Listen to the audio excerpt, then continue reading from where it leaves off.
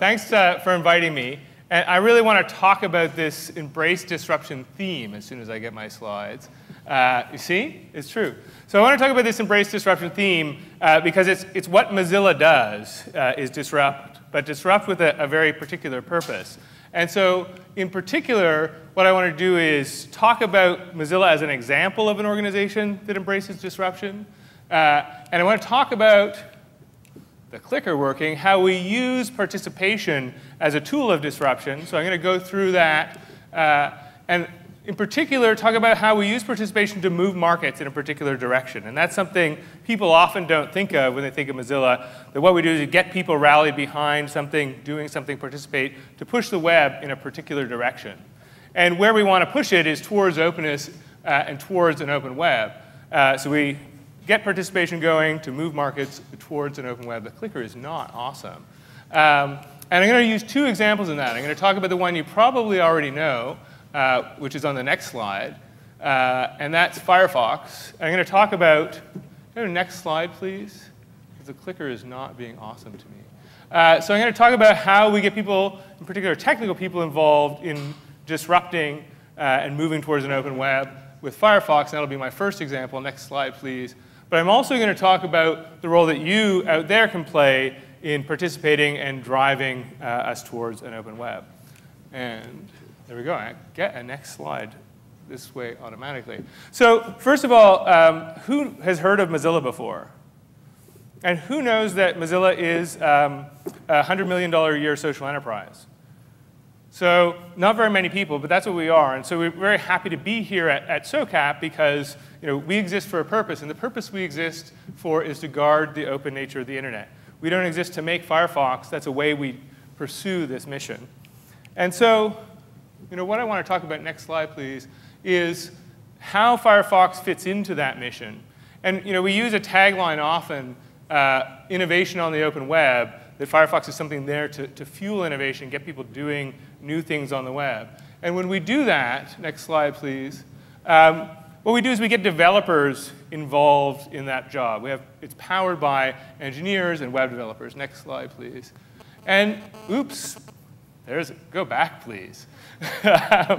And so the goal we have in getting people involved in something like making Firefox, in that participation, is in particular this. And what this is what you hopefully see, or something similar, if you went to view source and looked at any web page, which is declaring that the web page is made of HTML. And of course, we're not just interested in promoting HTML, but all standards-based technologies, JavaScript, CSS. And in some ways, Firefox is really just a lever to push those things, because we see those things as the raw material of creativity and innovation on the web. So next slide, please. And so the point I was trying to make when you saw this a second ago is that's very boring. So not very many people want to get behind the cause of doc-type HTML. But if you go to the next slide, please, what I think people do realize is exciting, and what I think after a number of years we've realized that what's exciting about that doc-type HTML, what's exciting about the cause of promoting standards, is the innovation that happens. And so how many people remember webmail when you had to just hit reload, reload, reload all the time? And those were horrible days. We're now in days where you can go and use something like Gmail or Google Docs or lots of other things. And because of the standards that are there now, or have kind of come back in a renaissance, like HTML, CSS, and JavaScript, you actually have a lot of innovation. You have things that are like regular desktop apps, but that work on the web. Next slide, please. But that is not the way it's always been. We got involved with a number of other people in trying to shift an ecosystem so that would be possible. And so next slide, please. If you go back to where we started when we started the organization in 2003, next slide, please. The ecosystem was very different. If you count up those numbers in the red box, you can see that Microsoft had basically a monopoly on how people saw the web. And the result of that, next slide, please, was not just that a monopoly is bad in its own right, but if you hit next slide, please, and blow that up, we were moving towards a web where you could only see the internet through Microsoft Internet Explorer. How many people remember getting those kind of pop-ups saying, can only view this with Internet Explorer? So the people who started Mozilla, and I wasn't there then, that's what they wanted to do in terms of shifting the ecosystem, in terms of getting back to standards, was something that meant anybody could view any web page on any piece of software, because that is necessary for the kind of innovation and creativity that the internet has brought to us. Next slide, please. The other thing that was happening is you were starting to see a different kind of website. And if you look at this nice World Series site from ESPN in 2003, it doesn't look really anything special, especially by today's standards.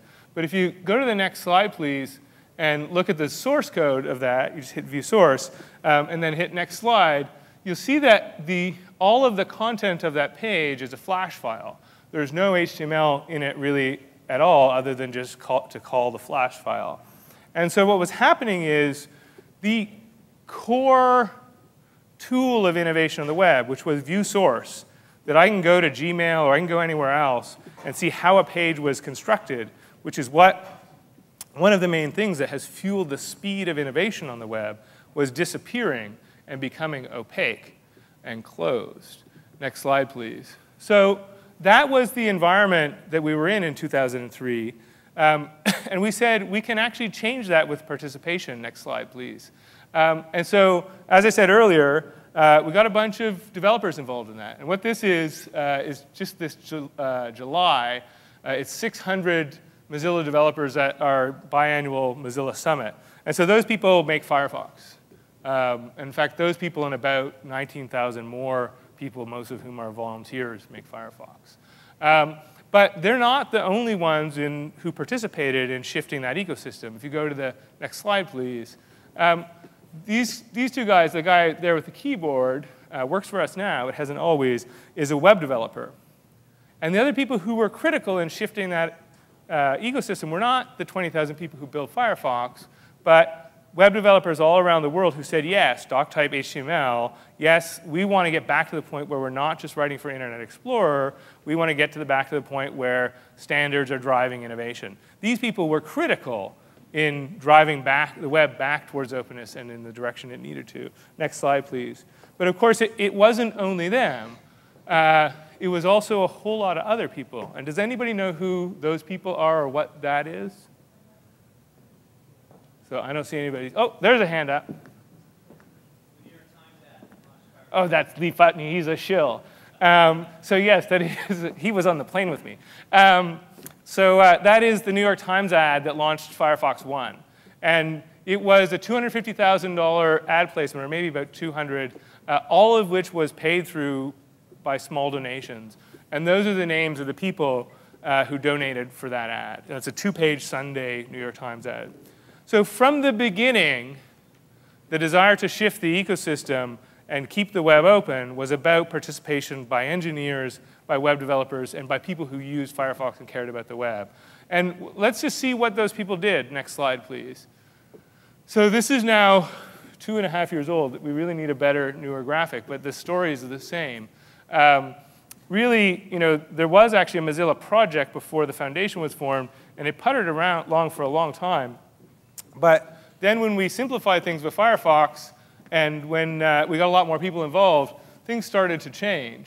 And as that started to change, the web started to change. That's around the same time you start to see Web 2.0 and Ajax and all of those things, all the things that you love now, which of course we can't take credit for, but we were a part of the disruptive force that helped drive the web back towards openness and innovation.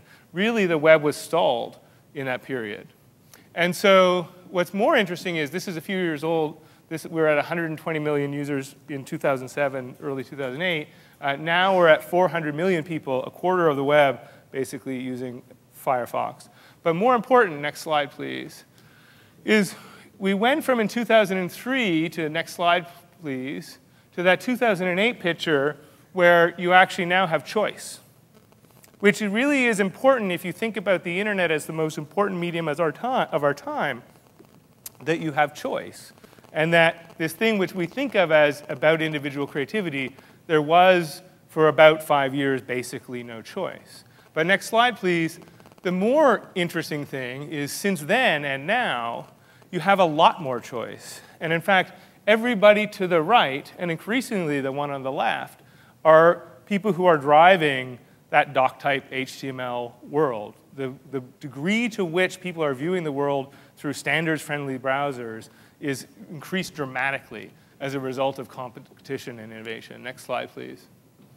And so that's awesome for the goal that we had. Next slide, please. And you can go through these ones quickly. It's also awesome for innovation. You can go to the next one. It's awesome for creativity.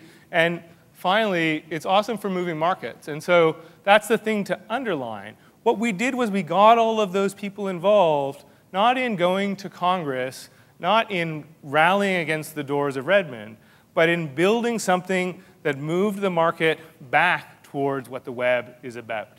And that's what Mozilla likes to do. So next slide, please. And that, of course, is about using an ecosystem. It's not about us. It's about the web developers, about the people in the New York Times ad, and about you. So let's go to the next slide. And here are some of the awesome things that exist in that ecosystem now that in the Internet Explorer world probably wouldn't have on their own. So let's go to the next slide and the next section. And sorry, it's going a little slower than I thought because I can't click. So right now, and this is one of my jobs at Mozilla, we're thinking that if we want the web to be open for the next 50 or 100 years, that participation is absolutely essential in that mission. But it cannot just be the participation of engineers and technical people alone that will keep the web open. And so if you give me the next slide, please, what we've started, and it's the thing that I spend most of my days on, is something called Mozilla Drumbeat, which is innovation on the open web powered by everybody. Next slide, please. Which translated in simple languages, we want everyone to build cool shit that makes the web awesome and open. And by everyone, next slide, and we can go through these quickly, we certainly still mean web developers, but we also mean educators, and just stop on that one for a second. Well, stay with media makers, and media makers, et cetera. Stop there. In the sense that web developers are pretty predictable as the kind of people we would get involved in participating, and we have in the past. But we think that how educators think about the web and shape the web in education, and how media makers think about the web and use the web in the media they make, and others in other aspects of society will have as much impact on the shape of the web, on its openness in the long run, as engineers and web developers do. So what we've started with Drumbeat about 9 months ago is to find ways to invite these kind of people into Mozilla to join us in that same cause and build things that keep the web open. So next slide, please. And to move particular markets that relate to those people, their work, and their lives. Next slide, please.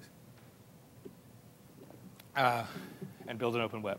Next slide, please. It's hard when your clicker doesn't work.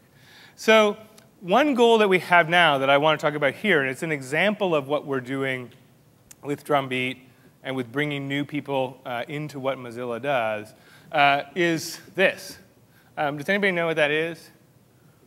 So that's something really awesome. It's the video tag, which is the ability to put video into an HTML page. And many people here probably don't know, 18 months ago, you couldn't do that in any browser, including ours. And over the last 18 months, we've moved to the point where now every single browser, including IE9 when it comes out soon, make it possible for you to put video inside of a web page natively instead of using Flash. And if you go to the next slide, I'll admit that that is also very boring. But the things that it enables, the things that I believe it will enable, will blow your mind. Next slide, please. So if I told you what that video tag was about, and certainly our goal is for that video tag to win and influence the shape of the future of the web, what I think is coming from the video tag is the radical reinvention of what moving images are. So I want to tell you a little bit of what I see happening in that, just me personally, as somebody who's interested in this, partly as a way to recruit you and get you excited about the potential of that boring goal and actually doing the stuff that's going to be necessary to make it happen. Next slide, please. And actually, just quickly as a setup for what I want to tell you, as a part of this overall Drumbeat initiative, we've started basically a lab inside of Mozilla called Web Made Movies. And it's a lab that is web developers and filmmakers and journalists all coming together under the same banner to move towards the idea of that video tag, but also innovating and shaping where the future of the moving image goes. Next slide, please.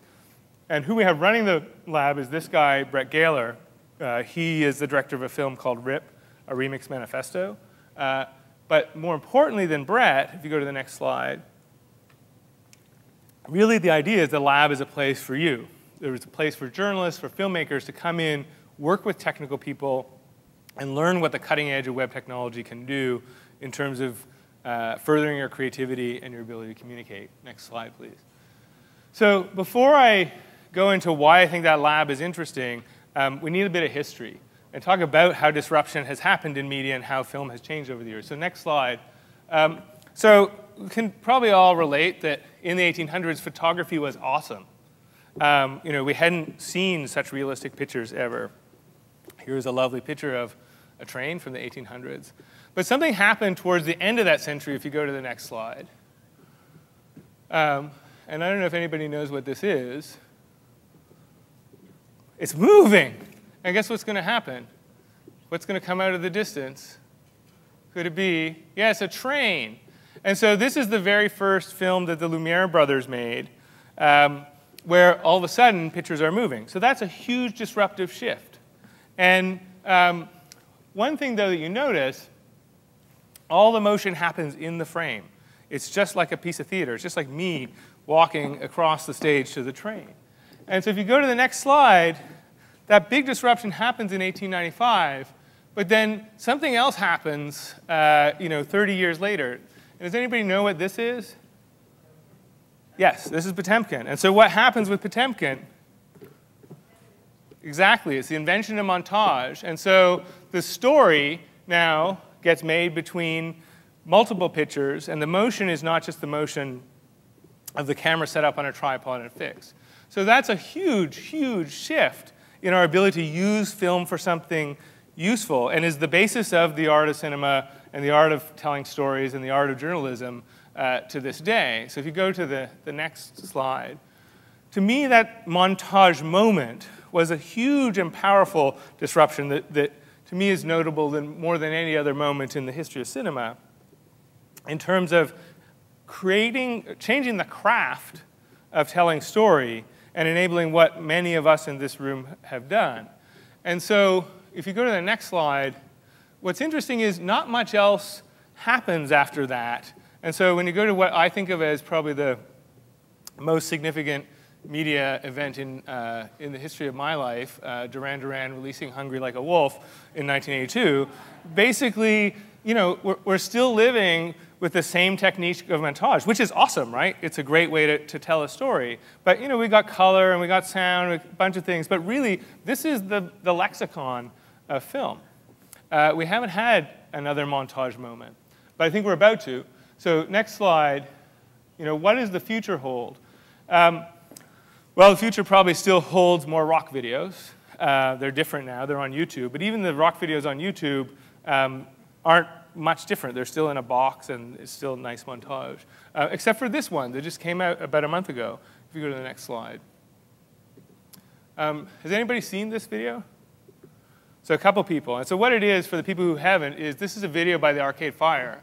And some of the things first thing you need to know, it's made with that stupid little video tag. And it's the first rock video ever that takes advantage of that video tag. And one of the things you're able to do, because it's that video tag, is easily pull information not just from the editing bay, but from the internet into the film. And so that's actually my street. So I entered my zip code at the beginning of this.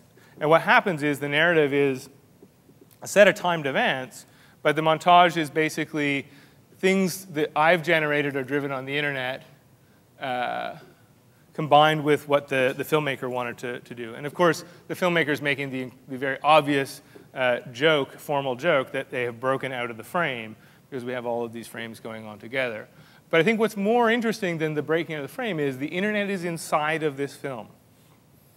So go to the next slide. I think that's what's happening in 2010. And I think we can't quite see it yet, but we're at that montage moment, or we are in the next few years.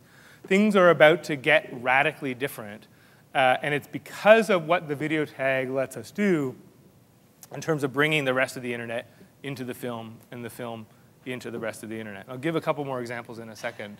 But next slide, please. So I think what we saw with that archive fire video and what it is about to do, what I hope you're about to do, is awesome for the video tag, next slide, awesome for innovation, next slide, awesome for creativity, and awesome in terms of moving the market towards a very different kind of filmmaking that is the web and journalism and filmmaking fused. Oh, there's still another next slide that I already talked about, and then another next slide. So what's important to stop and say before I look at some other examples is essentially, just as was the case with web development, what we're talking about here is the transformation of a craft, the craft of telling stories. And I think that is about to happen. In fact, we've already seen it happen in many ways just by the disruptive power of the internet's accessibility and reach and cheapness. But I think this is going to change things even more. So if you go to the next slide, that's about the ecosystem evolving. And that's something we actively want to work with people like yourselves to make happen. Next slide. So the question, what's it going to evolve into? And Vince, who invited me to talk here, said, tell people where you think the market might go. And I don't know.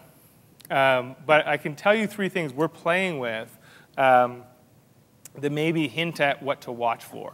So if you give me the next slide, the first thing is I think you're going to see the connection of time and hypertext. And what do I mean by that? So here's a lovely video that Brett made, who runs the Web Made Movies Lab, about why the internet is so wonderful, and it's a nice little mini documentary. And of course, he made it in Final Cut, and the timeline is moving along. If I moused over that, I would see the timeline moving. So the medium is still montage. But if you go to the next slide, here's a screen capture of the same video with a JavaScript library that Brett and the lab people have written called popcorn.js. And what popcorn.js does, and it's in its very, very basic early days, is it lets you attach any piece of code, any hyperlink, any piece of metadata to any pixel or any frame in the video. And so what's happening is and this is of course in kind of fast motion, that same video is going, and when people come on the screen who are from a certain spot, so there's Jonathan Zittrain, you see where they're from and where they were tagged. Their Wikipedia article comes up. Their Twitter feed comes up. Photos about them come up. And so all of a sudden, we can, with a very simple, small JavaScript library, make the film aware of the rest of the internet and pull that back in. And the layout here is very boring, and there's too much going on. But you can get the idea now that the timeline is not the only dimension, that the rest of cyberspace is now another orthogonal dimension of how you can create this film. And this is something that was the actual JavaScript library thrown together in about 5 weeks by a bunch of students before we went to that Whistler Summit. And now has, I don't know, probably close to 10, at least 6 or 8 projects using it and trying to expand it, including people like Arte, who's a public broadcaster in France and Germany. And this has happened in the last couple months, right? So this is the front edge of what's going to happen. And you're going to see Link TV actually talk about some very similar stuff in the next panel. So next slide. Time and hypertext. That's one thing to watch for. The next thing is I think you're going to see more and more this idea of the internet inside, where the internet is a character, is an actor, is a part of the experience of both linear and nonlinear films. And so what this is, it's kind of stupid, actually. Does anybody know what the Kuleshov effect is? Right? So a couple people, right? So the Kuleshov effect was this experiment by a Russian filmmaker, and he kind of has this one shot of a guy, like Rainer up there, and it puts happy pictures in front of him and does a kind of cutaway to the happy picture as if he's glancing at it. And then cuts away to a sad picture and cuts away to a boring picture, and the audience perceives that the emotions change on the person's face. And so we did a little Kuleshov effect thing with Rainer here, and it's kind of crappy, actually. We need to work on it. But the thing that's happening is people are tweeting about Lev. Lev is actually the name of, I think is the first name of Kuleshov, that they're tweeting Lev feels sad, Lev feels angry. And what that does when you tweet that is it actually pulls up a picture from Flickr and pastes it into that laptop that has those same emotions tagged to it. And so the joke in this, of course, is the internet is a character, again, in the video. And that's something you're going to see more and more, the internet inside, in real time, of the movies that we make, the journalism we make. So just third slide. I think the last thing I want to underline is you're going to see the crowd adding value to film, cinema, and journalism, actually, in particular. And this is something called universal subtitles. It's also a project we're working on with a group called the Participatory Culture Foundation. And basically, they're using that open video tag, the basic availability of video on the web now in standard HTML, to make it possible for anyone to translate any video anywhere. So that's not a small goal, but they're actually, in the course of 6 months, quite a ways towards something that's usable to do that. And that's what you're seeing up there. And the real lesson in that is not that that's cool, although it is. The real lesson is that it's not just things like the Ridley Scott example that we heard on the last panel, where we get people to kind of submit footage and they get edited into something where the crowd will have a role. I mean, that's awesome, and it's also based on a traditional set of ideas about how the filmmaking craft works. What is going to happen is all of these other dimensions, including something like subtitles, but also that semantic data that I was talking about, will become places where people who we traditionally had thought of as viewers will add to the dimensionality of the experience of moving images. So next slide, and I'm just finishing now, and there may be time for questions, but I doubt it now because of the slide clicker. So the million-dollar question. Those are some things to watch for. I guess everybody wants to know, how do you make money from that? I don't know all the answers to that either, but I think there's a bit of a theme to think about. And it actually, if people were here during the Wikipedia session this morning, next slide, the theme starts with this funny thing where the Wikipedia said, well, you know, we're not very empowered. We're not like PBS where we can come in your face and interrupt the flow and ask for money. Now, of course, public broadcasting member drives are starting to decline, right? Because that's really annoying. It's not a good way to finance public media, to have to interrupt programming. And the future of what pays for this, I think, is very much related to, especially how we pay for public broadcasting, which is my history. Very much related to, I think, the nature of the medium, the fact that the audience will be a part of this. And so I think where to look for where the money's going to come from for this is to where there's business innovation on the internet. So next slide, please. And so one place there's business innovation on the internet was the Obama campaign. And what's critical about the Obama campaign, especially when you compare it to that PBS fund drive we just saw, is really the kind of language which is about being a part of the thing and being, in this case, a part of a movement, and contributing because, contributing through your time, through organizing a meeting, through going to a meeting, through tagging a video, through whatever it is, editing a Wikipedia article, and with money.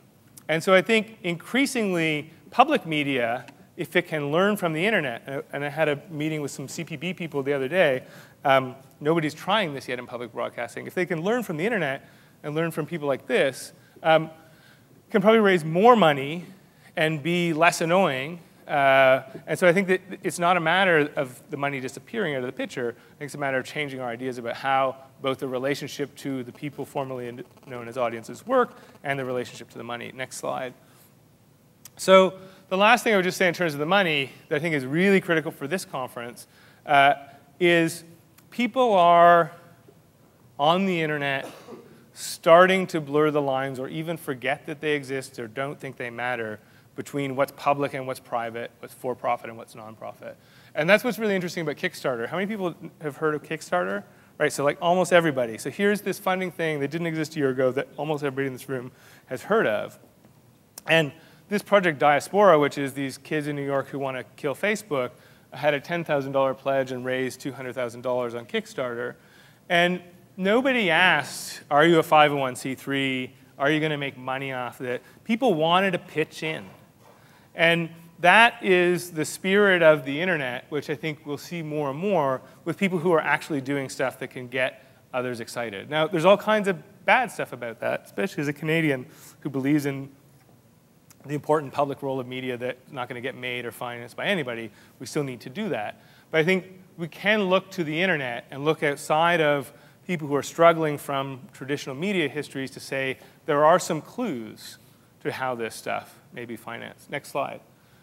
So let me just wrap up, and I don't know if we'll have time for questions, to say as we bring in people or as we invite people to work with us beyond Firefox with this new Drumbeat initiative, next slide, and in particular with web-made movies, which is very much targeted at filmmakers and journalists, next slide. We're certainly hoping that people like you will get involved, because our sense is it's not just the engineers who will shape the next 50 years of the internet. That in fact, the people in this room will play as much of a role in shaping where the internet goes as the engineers will. Next slide. And so, if the next slide came, please. My invitation to you is to do cool shit, and get the next slide, and build the open web, and next slide. Hopefully that's something that we share as a goal together. And I think that's all I have to say. Next slide. There you go. Thanks very much. Thanks for putting up for the lack of a clicker. So I'm just going to ask, I don't have time for questions, right? I'm assuming. Awesome. Thanks, everybody.